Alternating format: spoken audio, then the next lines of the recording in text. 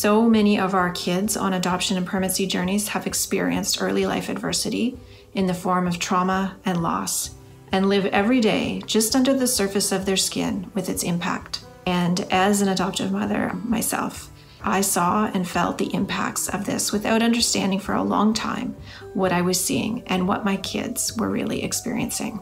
Many years after I first adopted, I started learning about what we call developmental trauma, or toxic stress, early life adversity, and trauma that can have a long-term impact on the brain and the body's development.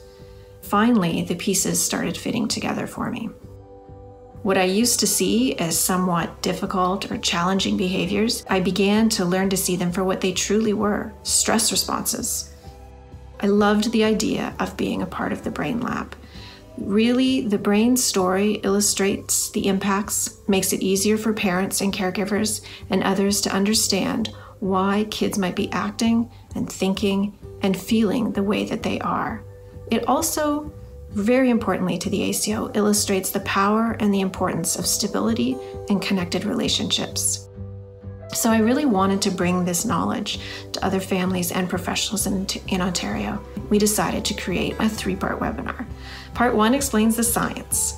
Part 2 talks about how healing can happen through adoption and permanency relationships.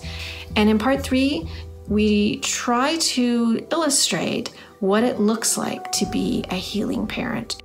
We've offered the webinar now several times, and what is fascinating and wonderful is that they fill to capacity each and every time. We have found that people are very thirsty for this knowledge, and we get feedback almost immediately that light bulbs are going off, things are making sense finally, and dots are being connected in people's lives, both from the perspective of understanding their kids better, but also understanding themselves better. I came to this work after we adopted our daughter 8 years ago at age 17. And learning about the impact of trauma and loss on brain development has made me a better parent to all of my children, homegrown and adopted. When kids truly feel that somebody gets them, it makes a world of difference.